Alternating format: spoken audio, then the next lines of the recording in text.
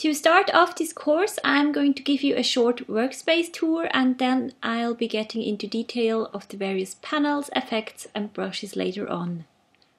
When you first open up Painter Essentials 5, you will be greeted by this little welcome window.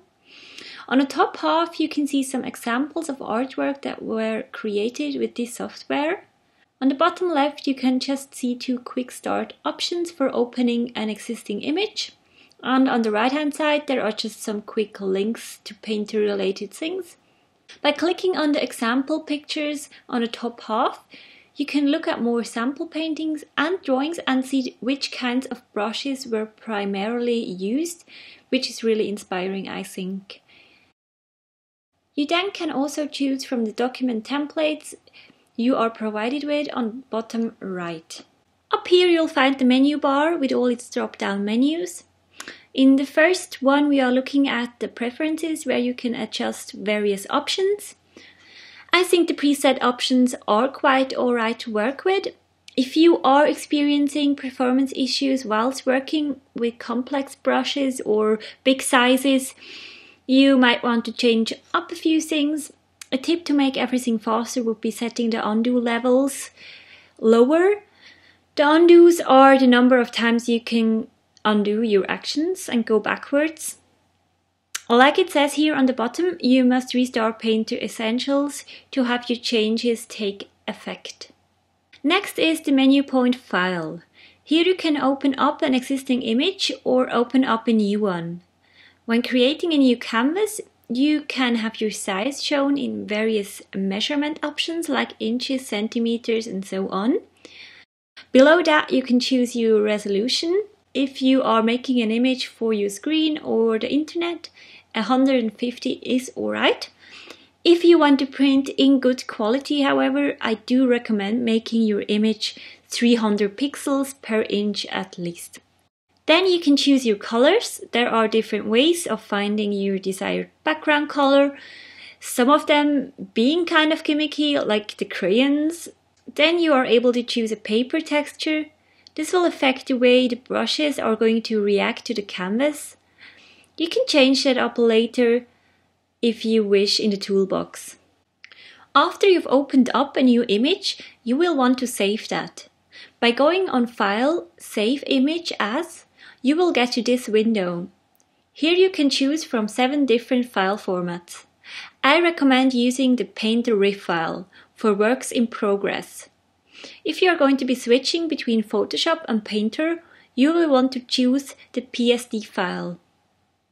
For sending an image via email or using it online, JPEG is a good option.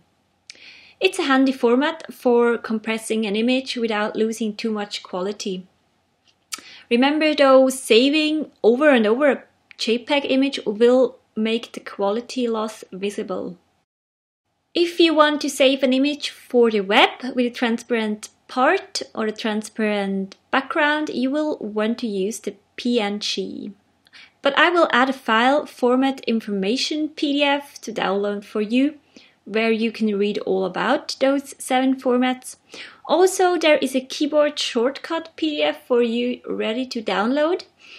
Many of the tools you'll use will be so much more convenient if you can use a keyboard shortcut rather than clicking on the actual tool. Throughout the course, I will, however, recommend my favorite shortcuts to you anyway. In the next menu section, you can undo your last action or fade it out.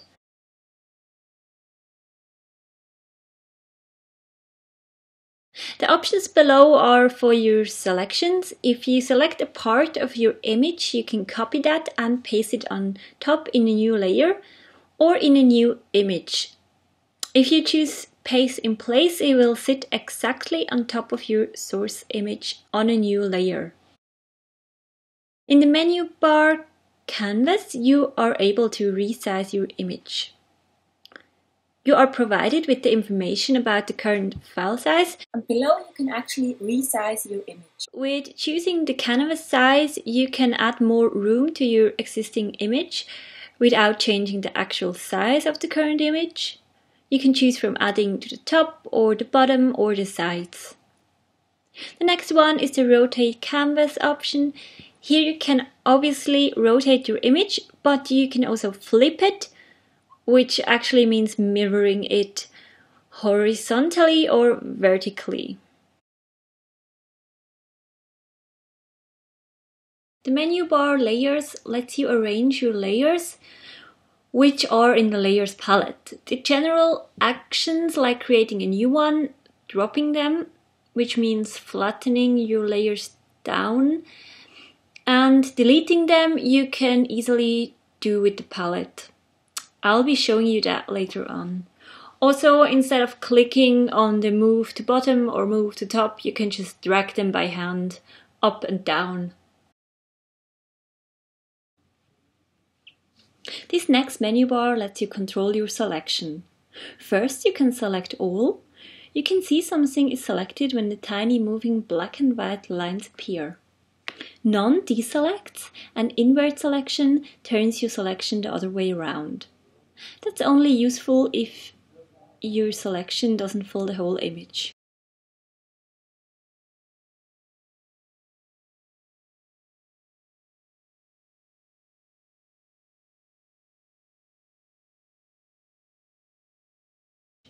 You can fill a selection area with color, paint in that selection, cut it out or copy and paste it. You can make your selection border softer by manually changing the feather option or by choosing smooth. Also, you can add a second selection by choosing border, so it kind of creates a frame.